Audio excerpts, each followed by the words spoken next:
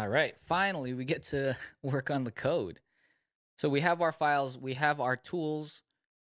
We're going to go into VS Code under Hello World. I'm going to open index.html. And also let's start Light Server in this folder. Earlier we started it at the root of this folder. So that means it only works on this index.html file. I'll open up the terminal again. We'll clear this out. CD 01, and we'll go into that Hello World folder that we're in right now. And notice I'm under Documents. Batcave is the folder where I keep all of my projects. Vue Starter Course is this folder, and 01 Hello World. Now that we're finally in this folder, we can hit Light Server, and that will start it up, open it up in our browser automatically, and here we are ready to work. Now I'm going to push this to the right, push this one to the left, close the sidebar, spread this out a little bit to the right. It should be good right there.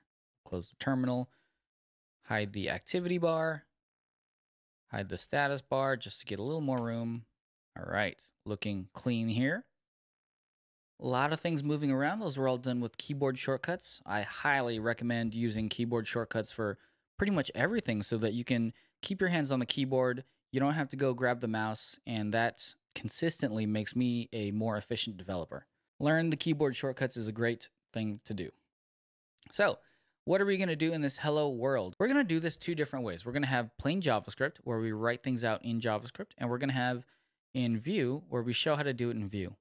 And I like this approach because it shows the difference between doing it in jQuery / vanilla JavaScript and in Vue, because you'll start to see once we get into larger applications how Vue really helps organize our code and makes things a little bit more readable, a little bit easier to understand, and a little bit more manageable. For our example, we're going to do a very simple Hello World. We're going to say h1, and a Bulma class we can use is title. Inside of here, we're going to say my text goes here. Immediately refresh on the right. Very nice. Now what we're going to do, we're going to have an input. Type is text here. Class is input, which is a Bulma class, just to make it not look so boring. And we're going to have that input. Now what I want to do is as soon as we start typing into here, we're going to change what this title says. So we're going to do it two ways. We're going to do plain JavaScript and with Vue. Organize that a little bit. Sorry, I'm a stickler for organization and readable code. All right, first things first, let's do this in JavaScript. I don't even know why I brought in the jQuery tag. We're just going to do this with plain JavaScript. And I think it's always good to know the JavaScript side of things.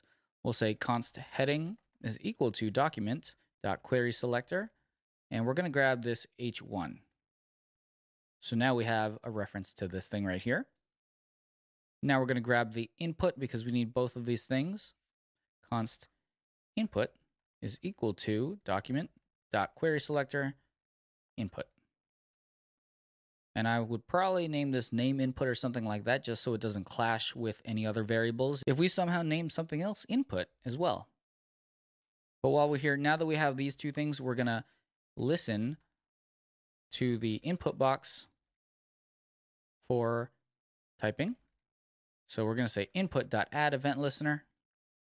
We're going to use the key up event.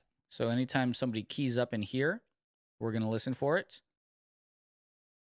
We're going to take that event. And then how do we get the value out of this? We're going to say the event.target.value. And that's going to take the event, which is the key up event, the target, which is the input box, and the value, which is the value of the input box. And we'll save that to a variable. Const text is equal to e.target.value. And finally, once we have that text, we can say header.innerText is equal to the text. So now we're setting it to that target.value. All right, let's see if our plain JavaScript works. Typing, and it looks like it's not working. It looks like I already messed up our Hello World example. We'll right-click, inspect element, go into the console, uncut reference error, header is not defined. Did I use the wrong variable name? I did. We have header.innerText. We actually have heading inner-text. So we'll save that, refreshes automatically, and type immediately gets updated. Very nice. So that's how we do all of this in plain JavaScript. And for just kicks and giggles, let's just do this in jQuery as well. So we'll comment all that out. Up here, jQuery. So jQuery does a good job at simplifying things where we have to grab from the DOM, manipulate the DOM, and stuff like that. And you'll start to see where Vue comes in handy as we take it a step further past jQuery. So we have plain JavaScript. Our jQuery is going to be that input. We're going to grab it on key up, event, and we're going to say grab that h1.text e.target.value. Save that. And that should work as well. It does. We could even simplify this and do an ES6 implicit return where we do it in one line right here. And that's how we do it in jQuery in one line. Now the problem with this though is we have an input here on key up. We have this target at h1. What happens if we have more than one input? We add a class to this input so that we'd have to target a specific input. So then we would change this to name input, but maybe we had name inputs in a couple different places. So now there's multiple places we have to change that input reference. Same goes for that h1. Let's see how we can do this in Vue. We're going to speed through this in Vue. And as we go through this course, you'll start to learn all the concepts, but here is a little crash course. To get started with a Vue application, you will always have a root Vue instance. And what that means is it's going to be the way we start Vue. So we're going to say const app is equal to new Vue. And that's it. We started a Vue application. This is our Vue instance. And there's one thing we need in here. We're going to say element, and we're going to give it a selector to attach itself to. Now up here under our Vue section, let's comment this stuff out. We don't need that anymore. We're going to say ID is equal to app. And that's how Vue knows, hey, look at this ID of app, and this is where you're going to be working. Okay.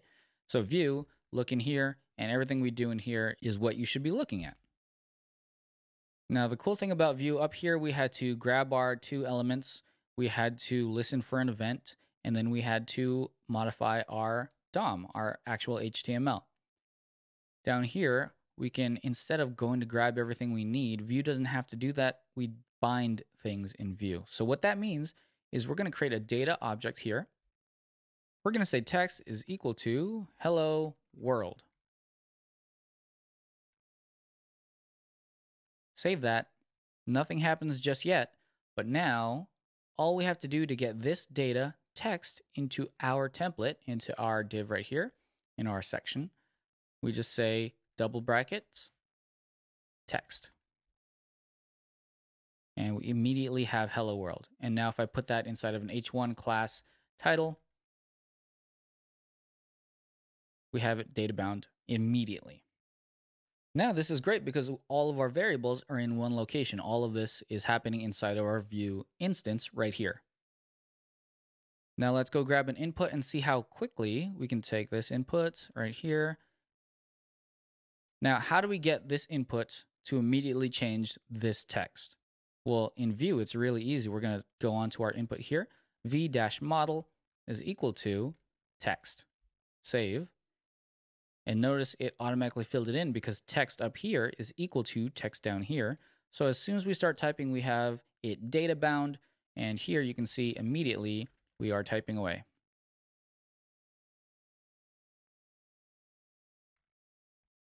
And that's kind of the power of Vue. This is where you really get to see how quickly and easily you can do some things from JavaScript to jQuery to Vue. And the cool thing is yes, maybe the jQuery line was a little bit shorter writing, but I feel like this is far more readable. We have data, text. This is the section of our app that is Vue bound. And everything is data bound to this variable. This input is bound to that variable. This display area is bound to that variable. So now it's very easy to read, and we know that this is coming from our Vue instance. This is going to bind to that text variable. And I know I'm saying this a lot, but I think that Vue makes this entire setup very simple and very easy to read. So that's our hello world. I hope that wasn't too far into the weeds. I think that's a good intro because it's good to see from JavaScript to jQuery to Vue just how things are working. Now, the cool thing about this is we can even extend this a little bit further. So we have, let's break this out into multiple lines. And I'll say, hi. And we'll say, hi, my name is name. And my message is, and we'll change this to message. We'll change this to message. We'll do another one for name. And now, just down here, we have to add a variable for message. Hello world. And this one actually needs to change to name, Chris. And just notice how easily and how quickly we can extend this example. Now, my name is Nick, and my message is hello world, good night world. All right. Now, just imagine if we had to do that in JavaScript, we'd need to have another input for the message input. We'd have to actually change this to name input. We'd have to have another one for message input, and then we'd have to do 2 event listeners. And notice how this example starts to get really tedious when we're working in plain JavaScript. But in Vue, you just add a new variable and bind it in the Vue. So that's our hello world example. I hope that was a good example on how to get started with Vue and why it's so powerful as far as organization goes and simplicity. Moving forward, let's get into some even better examples and more real world.